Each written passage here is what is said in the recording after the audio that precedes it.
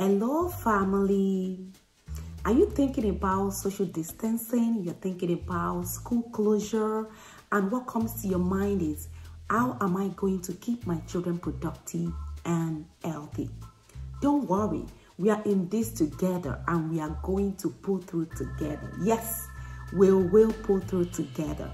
So in today's video, I want to talk about different ways in which we can keep our children productive and healthy in this stay-at-home experience. Once again, this is Modupe Show Day. Thank you so much for coming back to my YouTube channel. I want to say thank you. I do not take you for granted. I love children. I love to work with children. I love to see them healthy. Yes, I do.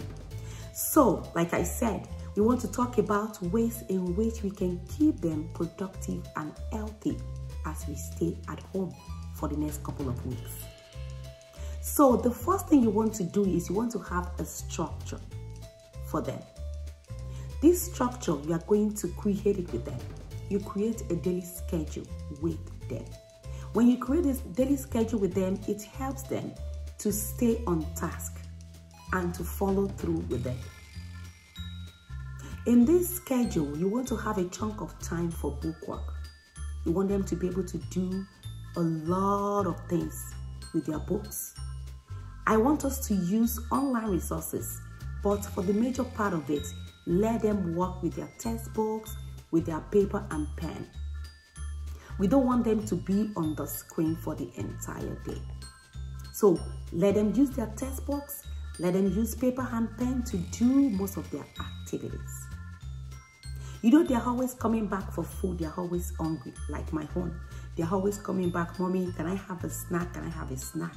So you want to have a salad bowl, a fruit salad bowl on the side for them. So when they come for snack, you can always encourage them to take from the fruit salad bowl. With that, you ensure that they are getting something healthy as their snacks. They can still have their sweet on the side. That's okay. But that salad bowl is very handy for you. Another thing you want to do is you want to have like a meal plan for them. If you have a meal plan for them, it's easy for you to be intentional about the types of food you feed them with. Yes. And for this meal plan, also make sure they have a say. They add their own ideas to the meal plan. Yes, it's always good. And when it's time to make those yummy meals, call them to the kitchen. Let them help you to cook the meal. Let them help you, because as they do that, they are learning how to cook and they are also getting engaged for the day. So it's a two-in-one experience for them. Don't do all the cookings by yourself. If they are old enough to help you, encourage them to come to the kitchen and help you. And they have fun and then also learn how to cook. Most importantly, make sure you are consistent with all of your plans. If you have to deviate from the plan, that's okay. But for the major part of it, make sure you are consistent with your plan.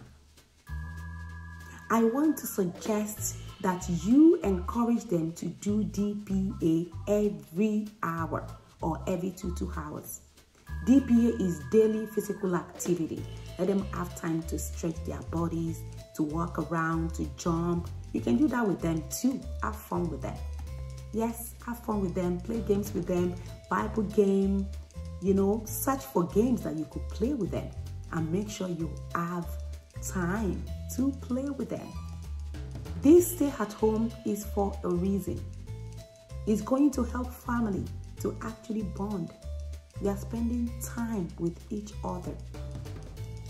So if you have any suggestions, any idea you want to add to this video, please make sure you drop it in the comment section. And God bless you. Before I go, I want to say thank you to all of my family members that reached out to me after the last video.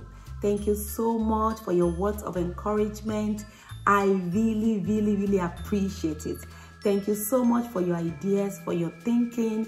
I will surely incorporate them into the next video about social skills. Once again, thank you so much for coming back to my YouTube channel. God bless you. Make sure you click the subscribe button and share the video with your contact. God bless you as you do so. Bye, and I love you.